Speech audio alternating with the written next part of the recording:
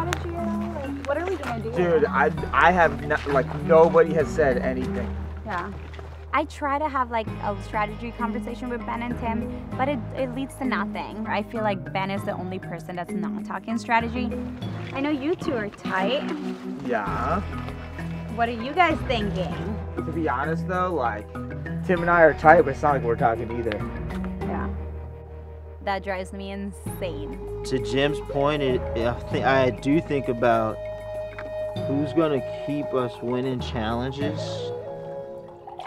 and who's gonna play the long game. You know what I'm saying? We also have to think, and like, my thing is like, who do you feel is going to be the most loyal, and how far can you get? Because right now it's fun and games, but once you get to the merge, totally, people that you're not super like is not going to give you loyalty. They're going to start cracking, right? And that's how you get picked out one by one. And I don't feel a disloyalty vibe from anyone either. I want to talk some strategy. When I asked Ben's strategy was like, well, let's just watch the VOD. That's Ben. Let's just see how things go.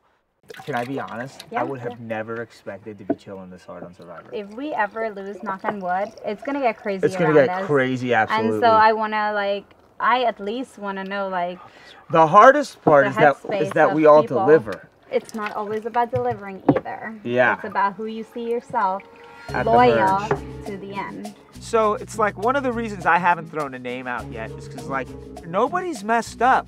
Nobody's started a little tiff at camp. Nobody's been short with each other. It's like, how do you make a target out of somebody who hasn't wronged you or given you a vibe to pick up on? Do you think it's smart to wait until the time comes? Well, it's like if we don't and we pick somebody, it's like the guilt will consume me. I have been wanting to talk strategy with Ben for a long time, but so far I'm not getting anything back from him. If I made an opinion now, you know, it wouldn't be rooted in anything. I don't think anybody's given off a particular vibe that's like, you know, off-putting to someone else.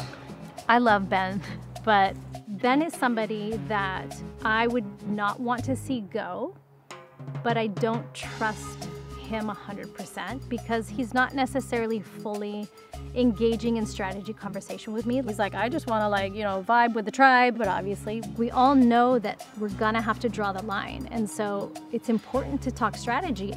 Well, we're down to rock. Let's put it like that. Okay, down to rock.